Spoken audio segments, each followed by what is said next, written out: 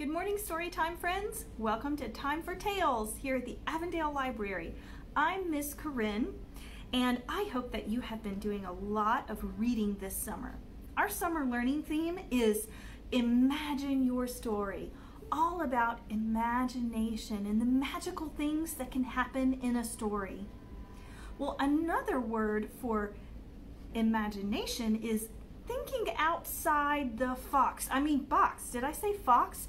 Thinking outside the box. And I have a story for you today that's all about thinking outside the box. Gosh, I did it again. Okay. Well, you know that before we have our story, we need to sing together. So, the more we get together, the more we get together, the happier we'll be. 'Cause your friends are my friends and my friends are your friends. The more we get together, the happier we'll be. Now I know that you like to read. The more we read together, the more we read together, the happier we'll be. 'Cause your books are my books and my books are your books. The more we read together, the happier we'll be. Are you ready for a story? We want to hear a story, a story, a story. We want to hear a story, so we'll listen well. We'll sit on our bottoms and open our ears. We want to hear a story, so we'll listen well. Well, sometimes when you have a problem, you have to use a little bit of imagination to solve that problem. And that's what our story is about today. Once upon a time, a farmer was traveling to a nearby town to go to the market. She took with her a goose, a fox, and a basket of corn. Well, before long, they came across a river. There was a boat at the river, but it was only a small boat with only enough room for the farmer to row it and to take one passenger at a time, the fox, the corn, or the goose.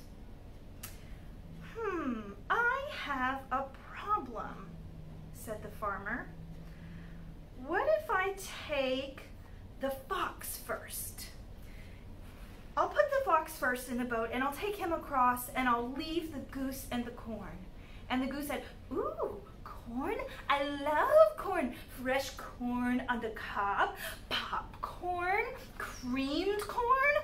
Oh no, said the farmer. I can't leave the goose with the corn. The goose will eat the corn while I'm taking the fox across the river. No. That won't do at all. I'm gonna have to take the corn across first. And then the fox said, I love goose. A little bit of roast goose with some mint jelly. Yummy! Oh no, said the farmer. I can't leave the fox alone with the goose. The fox will eat the goose. No. I'm gonna have to take the goose across first.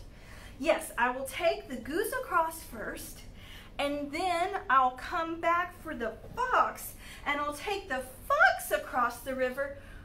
Oh, but then I have to go back across the river for the corn, and that will leave the fox alone with the goose again. I don't have a problem with that, said the fox. Well, I have a problem with it, so I can't do that. But if I take the corn across next, then I'll have to leave the corn with the goose. Maybe I'll make some cornbread, said the goose.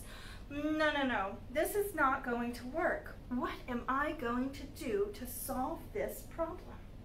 Well, the farmer thought about it, and she thought about it, and finally, she came up with a solution. She said, I will take the goose across first. Yes, I'll take the goose across. And she did, and then she went back across the river for the corn. She put the corn in the boat, and she rowed the corn across. "Oh, goody," said the goose. "I love corn and I am hungry." "Not so fast." The farmer put the goose back in the boat and she went back across the river. She left the goose on that side of the river.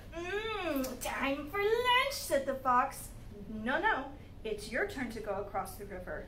So she put the fox in the boat and she took him across the river. And she left the fox with the corn. "Ew, corn. I'm a carnivore. I don't want corn." Exactly. She went back across the river and she got the goose. She took the goose across the river and everybody was safely on the other side without anybody eating anybody else. Well, that farmer really had to do some imaginative thinking to come up with a clever solution for his problem. You know who else is clever? The fox. That reminds me of another story. It's actually a song story, and it goes a little bit like this. The fox went out on a chilly night, and he prayed for the moon to give him light, for it many a mile to go that night before he reached the town. Oh, town, oh, town, oh, many a mile to go that night before he reached the town. Oh, well, he ran till he came to a great big pen where the ducks and geese were kept therein. He said, "A couple of you are gonna grease my chin before I leave this town. Oh, town, oh, town, oh, a couple of you are gonna grease my chin before I leave this town. Oh, he grabbed the gray goose by the neck and he slung a duck across his back. He didn't mind the quack, quack, quack, or the legs all dangling down. Oh, down, oh, down, oh, he didn't mind the quack, quack, quack, or the legs all dangling down. Oh, when old Mother Flipper-Flopper jumped out of bed, out to the window where she stuck out her head, crying, "John, John, the gray goose is gone, the fox is on the town. Oh, town, oh, town, oh, John, John, the gray goose is gone, and the fox is on the town. Oh." Well, he ran till he came to his cozy den, and there were the little ones, 8, 9, 10, crying, "Daddy, Daddy, better go back again. Must be a mighty fine town. No, town, no, town, no, Daddy, Daddy, better go back again, for it must be a mighty fine town. Oh."